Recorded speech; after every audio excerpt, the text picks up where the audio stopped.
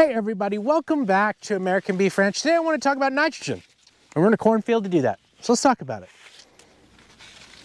So first off, it's pretty simple. What you need to know is that I want to talk about nitrogen because it's this huge nutrient that we always talk about, the big N, right? We always talk about N, P, and K. We need those nutrients. They're super important. Well, guess what? I'm going to tell you that nitrogen is not even in the top 5 nutrients that your plant needs. But we are really bad at using the nitrogen that is available to us. So, in a perfect world, in a perfect system, the way the nitrogen cycle works is nitrogen, through high pressure systems, is forced into the ground. That, once it's forced into the ground, it needs to go through bacteria and biology to be able to be taken up by the plant. So bacteria takes in that nitrogen, they secrete ammonium, nitrate, and nitrite, those different, and it may go through several bacteria to do that. Anyway, those 3 nitrogens are available to plants. So then those bacteria bring that nitrogen to the plants. The nitrogen uptakes that, or the plant uptakes that nitrogen and uses it. And in exchange for that, it takes sugar and gives it to the biology in the ground, saying, hey, thank you for your work. We appreciate it. Here's some carbohydrates and some sugar, because who doesn't love carbohydrates and sugar, right? Bacteria likes that. They keep working. So they're always in this continuous system, building the soil, keeping the soil healthy. Well, the problem is that nobody, almost pretty much anybody, has that system in their farm fields, including myself. Almost nobody. Our soil is way far off, first off, for biology to survive, and second off, for nitrogen to even get into the ground, because most of our soil is so freaking hard and compacted that nitrogen can't even get into the soil for the biology to break down and make available for plants. So when you come into the 1940s and you have chemical nitrogen, what chemical nitrogen does is allows you to put nitrogen that's readily available, because it's already in a readily available form, and have an abundance of it and put that in the ground. Well, when you put that nitrogen in the ground, it goes to the plant roots, the plant can uptake it.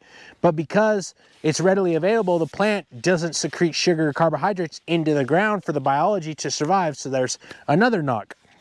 On top of that, a big problem with chemical nitrogen, and why we really should be moving back toward that biological nitrogen, is number one, our atmosphere is 78% nitrogen, and we can't use any of it because our soil can't.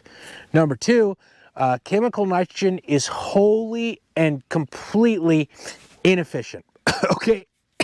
Like, the efficiency of chemical nitrogen is absolutely ridiculous. It is so bad. If you water it too much, it'll run off. And that's usually what happens. A lot of that nitrogen gets put into the ground, and then we water it, or it rains so much that it washes out, it goes into the Mississippi River, ends up in the Gulf of Mexico, and then you have a dead zone the size of Delaware or Rhode Island or whatever they say. Anyway, there is a lot. And I apologize for my voice being so raspy. I've been under the weather, and it is smokier than all get out. So anyway, nitrogen, river, ocean, bad, right? Creates dead zones. We don't like that. The second time, it can volatilize. So that means that it gases off and leaks into the air. So a way to get around this is use organic nitrogen. Now the problem with organic nitrogen is not available. You have to have the things to break that down. You have to have that biology. I just wanted to add one thing to my rant. I do use biological nitrogen that has the systems built in place. That's available in our fertilizer.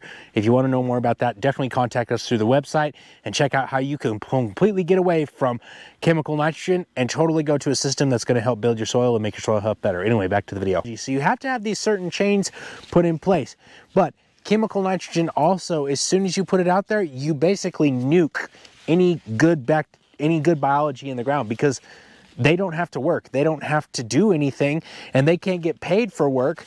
So the plants just end up, taking away that cheap nitrogen. And in the long run, what ends up happening is we have less nutrient-dense food. We have less efficient systems. Like I said, chemical nitrogen, super inefficient.